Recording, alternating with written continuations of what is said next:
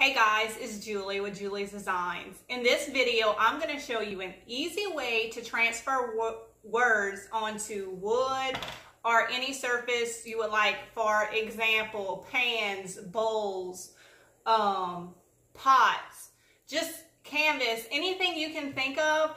This is an easy way to transfer words onto there. So this is a piece that I showed y'all on a previous haul video.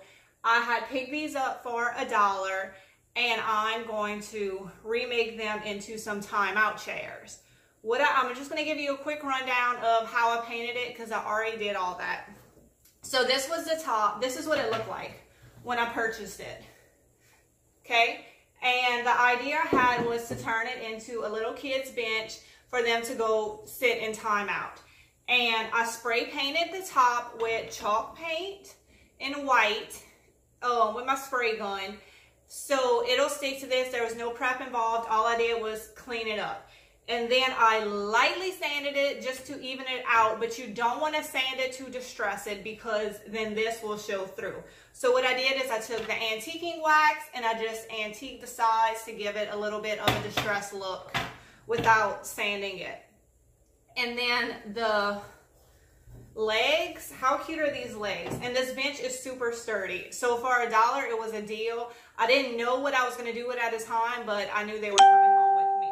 So this is what it looked like before, and I just added the antiquing wax onto the bottoms, and it really just gave it a really cute effect, and it looks great with the top now. Now you would think for a timeout chair you would want bright colors and stuff, but when I create stuff, I create things that I would put in my own house. I don't want a bright red timeout chair in the middle of my living room. I want something that's going to match with my decor, but also be for the kids. You know, they have their room, we can do the bright colors in there, but in my living area, I like everything to be designed the way I like it to look. And I think that philosophy helps me sell a lot of things because other people think the same way as well. They don't want a bright pink timeout chair. They're going to see this and be like, oh my God, that matches perfectly with my decor. That's coming home with me. I might end up keeping one since I got a 7-month-old. It will not be long before I need one of these timeout chairs. And who knows if I'll ever come across these little benches again. I think this bench design is so much cuter than an actual chair. Now, I have a professional design program. It's an Adobe InDesign where I do all my... Let me move this down before I knock it over. I just want to show y'all what it looked like before since I had 2 of them. And so I have a professional design program where I design all my stuff, but you can also make designs in Microsoft Word, or I'm sure there's some great free apps and programs that you can download to create stuff. And my printer only prints 8.5 by 11, which is, you know, standard paper. So what I do is I just print out as many papers as it takes, and then I just tape it together. I cut it out and tape it together to get the full design that I want.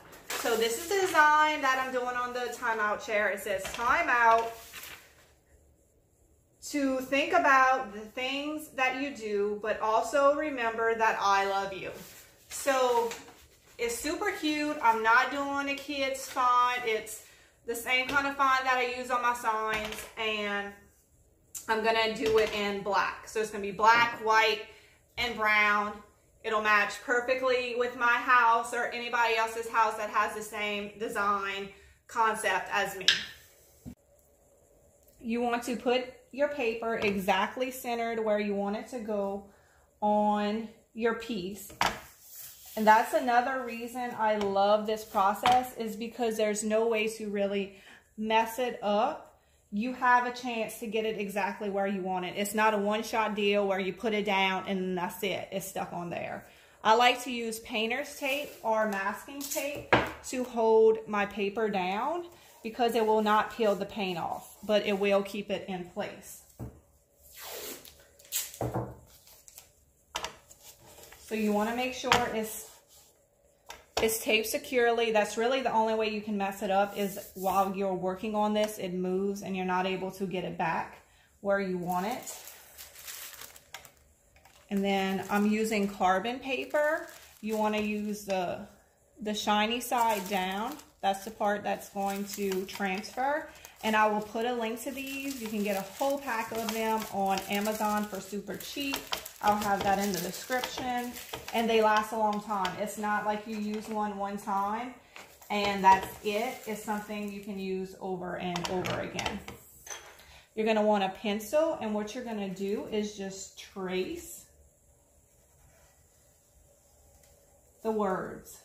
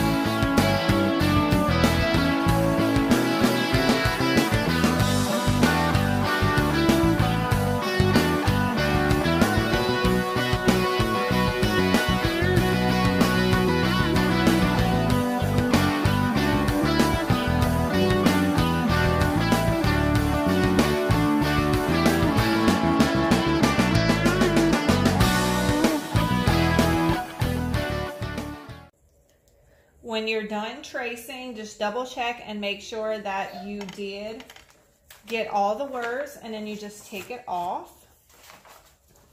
And what I use to paint the words on, you see it has a nice, it transfers really nice with the carbon paper. And I use paint pens. My favorite is the Sharpie brand. It comes in water-based and oil-based. The difference is the water-based is a matte look, plate-based is a glossy look. So depending on what projects I am working on, that's what I decide how to use.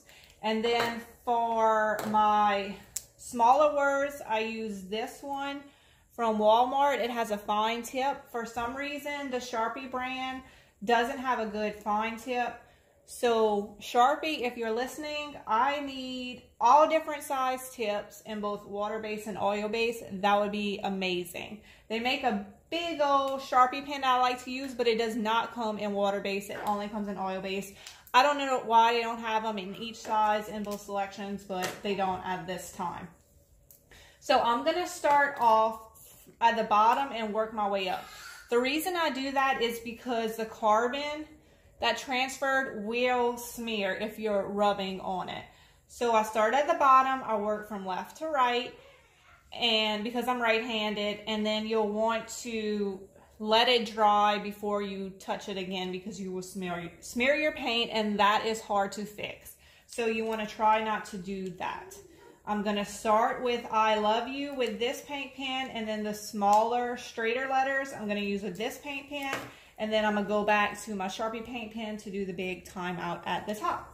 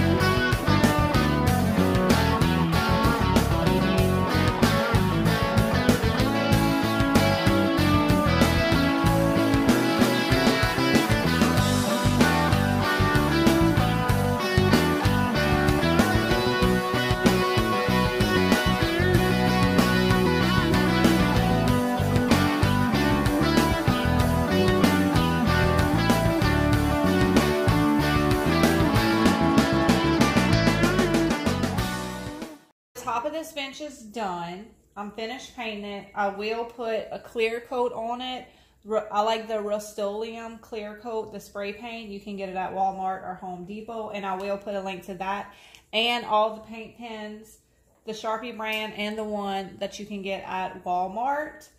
One tip I don't think I said before is I like to, when I'm writing it out, you can see I just did one letter at a time, and I try to follow like a clean line and just finish one whole letter. I find you'll get a straighter line if you do that instead of starting and stopping at each little point. So you just want to kind of follow the line, finish a letter, fill it in, move on to the next one. Just do slow and steady, because if you mess up, it's hard to fix it. You kind of would have to go back with some chalk paint over it and redo it. So just remember, slow, steady hand, work from left to right and from bottom to top to avoid smearing. Now I'm going to go put the bench together and show you what the final product looks like.